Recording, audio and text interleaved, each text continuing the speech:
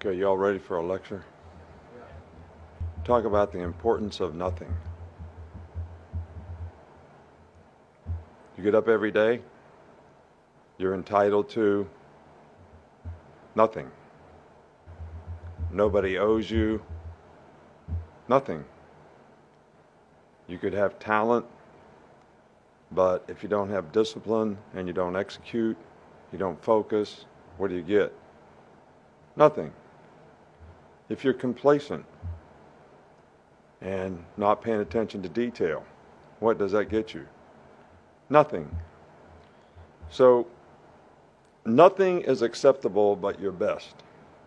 So we need to be, everything is determined by what you do and you trying to be your best so that you can build on positive performance so that, and that's the only thing. There should be nothing else, all right, but that, for everybody. So that's what we have to stay focused on. That's what we need to do. We need to not accept anything but our best in terms of what we're doing in preparation.